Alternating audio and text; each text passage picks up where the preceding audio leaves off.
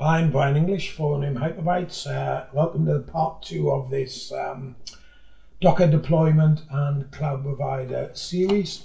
In this one we're going to look at our cloud provider and we're going to be looking at our remote Docker deployment. So the first thing I need to do is I just need to pop into my DigitalOcean account and we need to create an API token. So I'm going to generate a new token. I'm going to call that, just on these tokens, you can use the same token for every site, or you could, you obviously need multiple tokens if you've got multiple machines. So I think I'll just call this token after my common name. Leave it at 90 days for the moment. If this is going to be a long-term thing, then you could change this to say no expiry. Okay, now copy that API code, and I now go back into Wappler. First thing I do is I go into Cloud Providers, add a new provider. My provider will be DigitalOcean, and it's actually, I think, pulled that API key directly from, let's see if it is W109D57. No, that's pulled it from an old install. So I'm just going to paste that new key in there. Now, biggie here, SSH keys. If you're going to mess this up, the most likely place you're going to do that with is with your SSH keys. Those keys are pulled from your Docker account. And I would recommend, if you can, just stay with the same key. So here we've got an existing key already on the computer, and I'm just going to leave that rather than creating multiple, otherwise I can get a little bit confused as to which key is for which. So I'm connecting that, and you see we've linked into DigitalOcean with absolutely no problems at all. So next thing we need to do is create a server. So we'll create a new server. I'm going to call this my demo after the actual project name. I'm going to click London because I'm in there. Unfortunately, the $4 ones aren't available in London, so I've got to pay $6 on that. And click Create. Now this can take a little while, so this is one of the areas where you can probably go and make a cup of tea and then come back later. It appears that everything's happened quickly, but it hasn't. And if we now go into our projects, we can see that my demo droplet is being created automatically by Wappler, and then it will be configured, etc. So that's back into Wappler, and we'll probably see this going for quite a while yet until they actually get the full install and setup completed. So I'll be okay. So now we see our server is finally set up.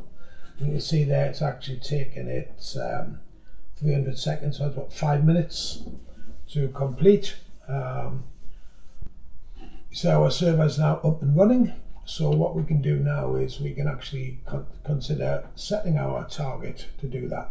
But I'm not going to do that straight away because I think it's important we show you all the proper steps. What I want to do now is to attach a domain name to our DigitalOcean droplet. So if I go back into DO, I can add a domain, and the domain I'm going to add is datalogistics.uk. Data Logistics is actually my original company name from many years ago. So let's add that. You see now it's telling us that our domain name should have these name servers set, and we also have our A record should point to our droplet to 134.163. And you see that that's correct, set up correctly. So all we need to do is make sure that our name servers are pointing in the right direction. So I'm going to go into my hosting service account for Data Logistics UK, look at the name servers. In actual fact, I've already preset these, other than I haven't put name server 3 in for some strange reason. No, I'll get rid of that.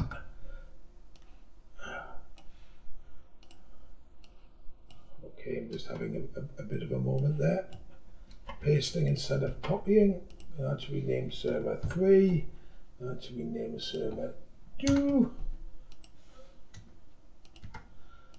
And update those name servers.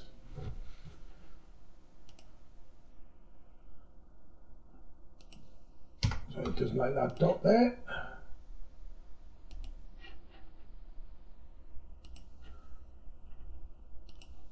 Okay, it's having a bit of a moment there. So NS2. Wish I'd left them alone now on 2 name servers. Never mind. You've got to learn these things happen in the world of the web.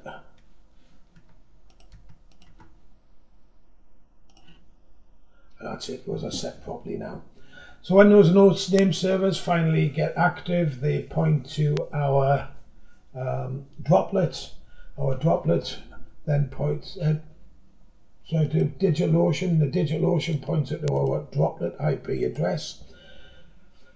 And what we've got to do now is wait for that to happen. I tend to just pop open PowerShell and a ping.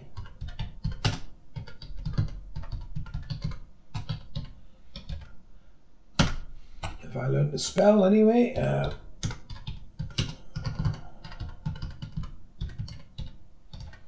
Logistics UK, let's see what IP address they pop back with. Because the name servers are already set, that's no problem. It's actually picking up the correct one straight away. So now we know that we have our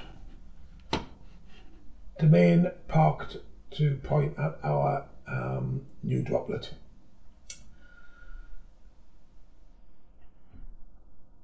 So let's now just have a look and see what happens there.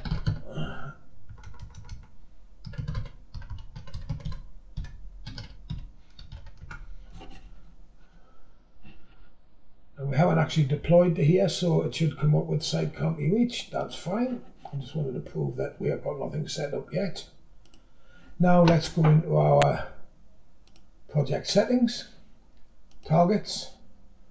Let's set up a production target. I'm just going to call it production. It's a Docker target. Usage of production. Connection is remote. Say straight away this area changes, and we can pick that droplet name, the cloud server that we've already got set up. You'll see the web server is set to the IP address. We can now change that to the web name. The database is pointing that same droplet at the moment, and provided everything has updated as it appears to do, I should then be able to switch to production, deploy, and fingers crossed we will build that website on that droplet, upload that one and only file that we've actually written, and that will then be available on our production server. Again, this can take a little while first time through. It's much quick after that, so there might be a little bit of editing in here just to shorten this procedure as well. There we are. We've now successfully created that site on our TO droplet, and we're in production. I should now be able to click that open. You'll see now, hello Wapplers, that is running on our live server, Data Logistics. But you notice we're still using HTTP rather than the secure version. So our next one is to look at services, add service system. First of all, I'm going to add Portainer. I'm not going to bother giving it a URL. Well, I suppose why not?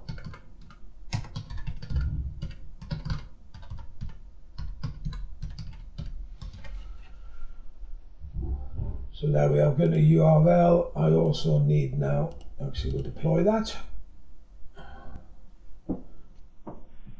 Let's get that container added.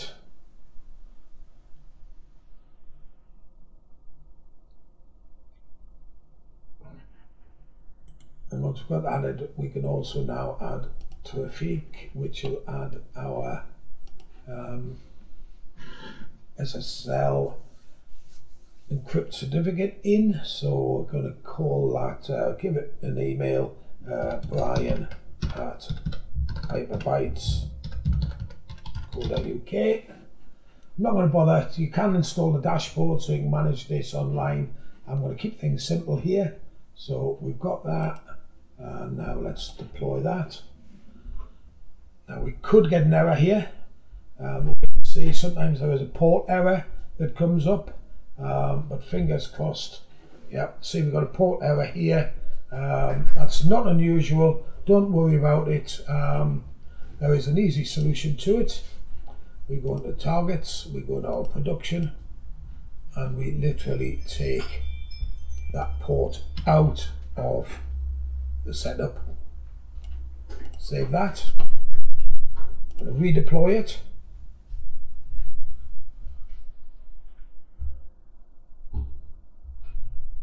So this should be much quicker than the previous ones because all of the dependencies have been already loaded onto your DigitalOcean droplets.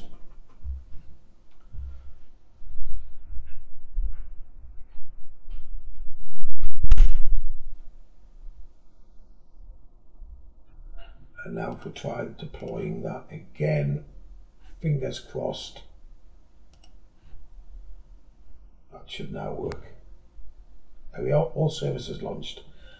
So now we have our SSL certificate on it as well, so we can go back into our settings, production, and we can now happily add that all important S to that URL.